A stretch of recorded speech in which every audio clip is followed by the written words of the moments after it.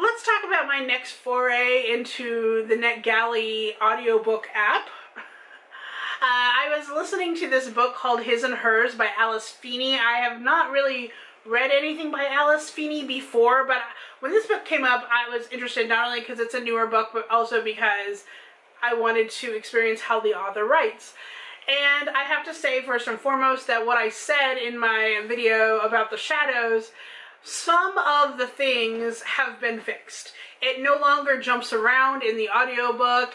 If you push play, it's in the spot you were in before. My biggest problem right now is that if you get any notifications on your phone and you're listening to this on your phone, every time you get some kind of notification that pops up onto your screen, it will stop the book and you have to go back in there and press play. So that's a little annoying. I hope they fix that, but getting better, Netflix. It's getting better, NetGalley, so we're happy with that. So what you really need right now is something that says on Messenger, I'm reading a book. Yeah, or turn off my notifications. But so that being said, let's talk about His and Hers. It is a story of a murder that happens in, obviously, most of these books are, happens in this town where the main character, she has worked her way into being a journalist, a female journalist. She got herself into like an anchor position, but only temporarily. Because the person who had that position before her went off on maternity leave. Now she's back, and so the main character gets demoted. Kind of. But she has decided that she is going to go and cover this murder that happens in her hometown. And so she gets there and realizes that she knows the person who has been murdered from her childhood. And it's a kind of a traumatic childhood, as they are. The His in this talks about the detective who is also covering this case. I don't normally like detective novels. It's like same old to me. But in this case, the detective also has a connection not only to the dead person, but also to the her. Because guess what? They were married.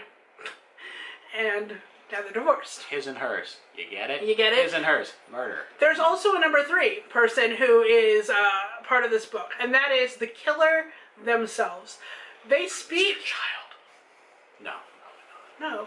They speak in a distorted voice. So I'm listening to it on audiobook. There is one girl, clearly a girl, one guy, clearly a guy, and distorted voice person. I can't tell if it's a man or a woman who is actually speaking the distorted voice. Nor can I tell you, because that's spoiling everything later. It is interesting as more murders happen throughout this book. Having that third person there means that we're probably going to be hearing things from that's the killer, you say. Yes, and you know it right from the beginning. They said that they kill... That can be really interesting. Mm-hmm. I really do like some of those where you know it's not a whodunit, but how catch 'em kind of story. Where we know who did it, it's how did they get caught. Right. First I'm going to talk about the audiobook itself. The narrators were very good. But like I said, I listened to my audiobooks at a higher speed. The woman narrator was great. She spoke slow enough at a regular speed that when I decided to bump her up a little bit, she was still speaking very clearly. I understood from her point of view.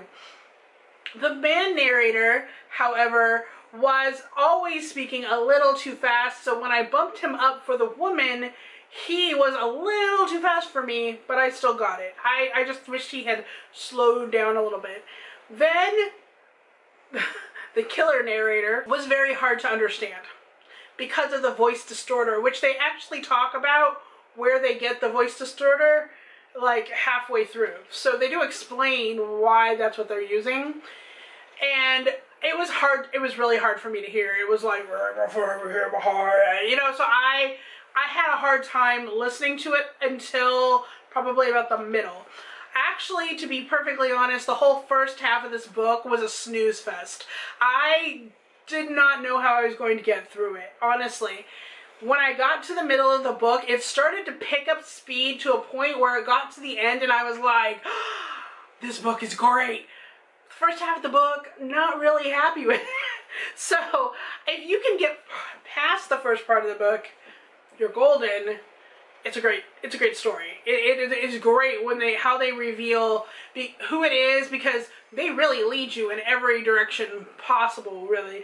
I gave this book 3 stars though, just because the first part of the book was so slow.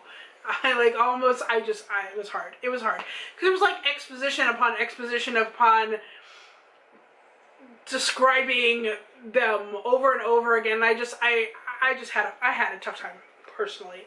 If I was reading it, I probably would have less of a tough time. But I think it was just the audiobook was a little harder for me.